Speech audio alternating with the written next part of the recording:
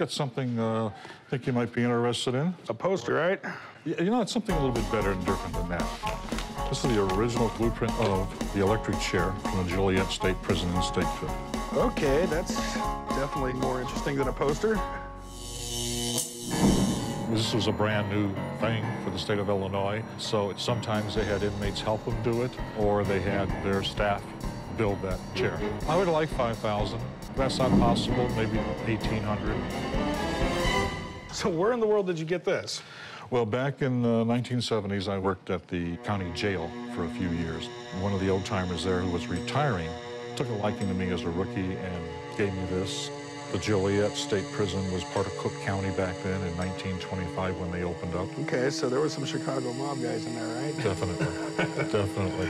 Over the past, 120 years, the electric chair is probably one of the more interesting things to be invented. Most places have switched out the electric chair for the gas chamber or lethal injections. People seem to think it's a little bit more humane, but how would you know unless you ever been put in one? Is this electric chair still at the prison? It still exists, except it's all bricked up. August 24th, 1962 was the last time in the state of Illinois that they executed anybody. And they bricked it up, hoping that maybe the state would change their mind and have it come back. Yeah, it's been a controversial issue, whether the state has the right to actually kill somebody. There's people out there that will say if murder's illegal, the state can't murder you, no matter how bad of a guy you are. And then there's plenty of people out there that believe, there's just some people that are such they deserve to die. I'm sure collectors would be all over these blueprints. If this is an original and not something that was mass printed, it might be pretty special. How much do you want for it? I'm looking at 5. 500? 5,000. 5,000. Whoa. Okay,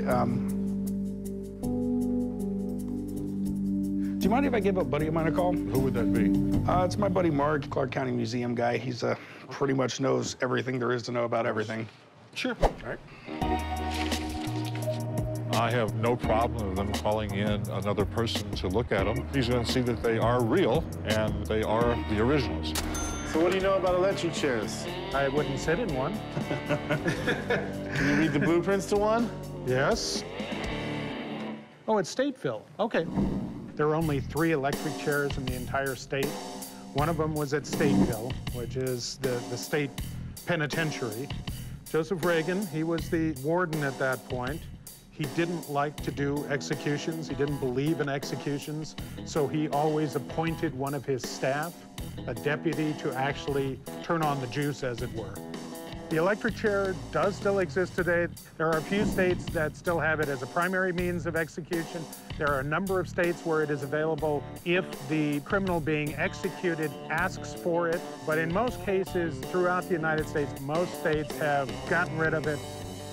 One of the things I think is kind of interesting about these, they tried to make them at least a little bit comfortable. You had actually different ways of restraining you. You have a padded seat that can be removed. The back here can be moved so that you can lean back more or less. There was an odd nod to comfort on that when it was going to be utilized. How common are these things? You can find blueprints in books, in histories of executions in the United States, things like that. They've been reproduced. But to find a first-generation print, that's unusual. I can say that looking at this, the paper is right, the age is right. This is real. This would be a first-generation blueprint for the electric chair. Okay. Well, thanks, Mark. Not a problem.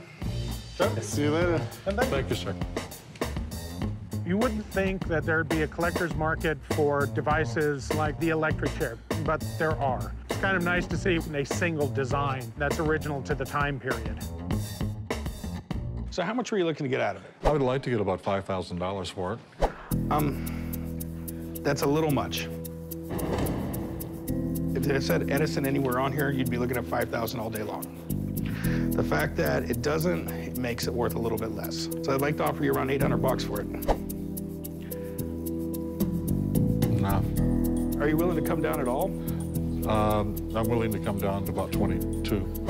Realistically, after I spent some money on it, I could probably get 3. Could you go 1,000?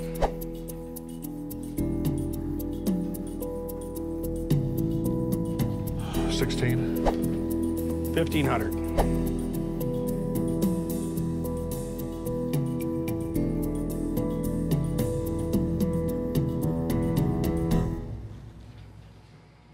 Get a deal. All right. Chum, you want to write them up? Sure, grab the plans and I'll meet you at the front. His offer for $800 was just out of the question. It just didn't seem reasonable, especially when they're authentic. It's less than I was hoping for, but it's better than nothing, and I'm happy with that.